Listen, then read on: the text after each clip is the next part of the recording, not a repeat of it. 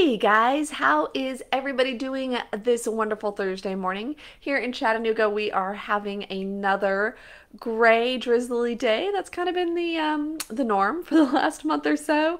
That's all right. I'm here for it. I am still so thankful to be here in Chattanooga and for the really mild weather that we overall do have. I'm here for it. I'm not complaining. Well, and today on this Thursday morning, I wanted to come to you guys and share about the January data that was just released this week from what our Chattanooga MLS was looking like. And so I'm going to tell you some of the stats and what they mean as well. If you have any interest in building wealth through real estate using Chattanooga real estate, buying some primary residence, investment property, whatever the case may be. So, new listings in January. This is the number of houses that were listed on the MLS as new in January was 956. Now, let's see, what was this compared to December? In December, they had 705 new listings hit the market. So that's an increase of 251 houses. That's a huge increase in the number of listings that we had in January versus February, meaning a lot more people, or excuse me, January versus December. A lot more people were listing their houses. And that's very standard because not a ton of people want to list their houses when they're thinking about Christmas, right? And so after Christmas, after New Year's, then people are like, okay, the holidays are over, let me list my house. And that's when we start to see the number of new listings going up. And I would expect in a standard year that we're going to continue to see that increase through the next several months, up until about maybe May, June. And then pending sales. So this is the number of houses that went from active to under contract. That was 934, which was up from 635 in December, an increase of 299. So that means more houses went pending than hit the market, okay? We had 251 more listings in January than we had in December. We had 299 more go under contract, okay?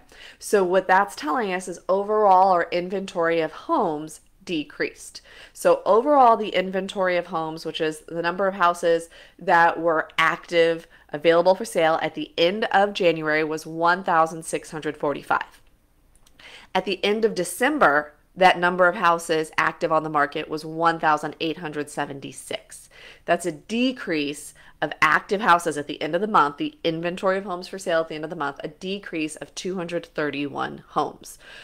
So we had more new listings at the market in January, and yet at the end of the month, we had less available for sale than we did at the end of December because more buyers are out there buying.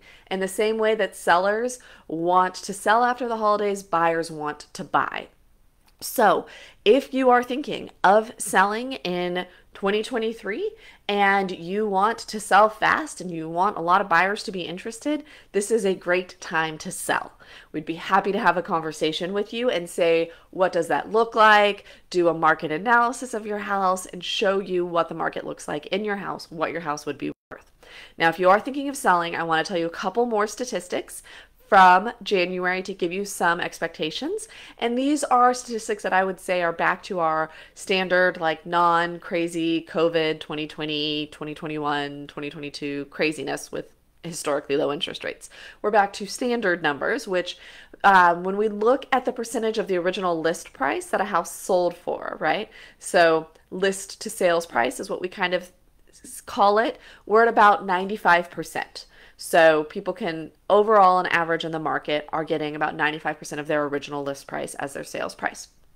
Our average sales price in the Chattanooga market is $359,000 as of January, and our average days on market, which is the number of days from when you go active for sale to when you accept an offer, was 36 for the month of January. Now, I will note that days on market is a little bit of a lag indicator, right? Because we see that for the houses that are closed in January but possibly went under contract December, things like that. So I wouldn't be surprised if when we get our February data that days on market has gone down a little bit closer to like 30-ish, which I would say is our standard number, if I was to choose one. So that's one thing on there. I wouldn't necessarily, I'd be surprised if it stayed at 36. I'd expect it to go down to around 30. So let's see when February's data comes out in mid-March, if I'm right or not. So what do you guys think? What do you think of this data? What are you seeing in the market? What questions do you have about this market? I'd be happy to answer your questions below, or you're welcome to reach out here on Facebook. You can see all of our contact information. If you're watching this after the fact on YouTube, again,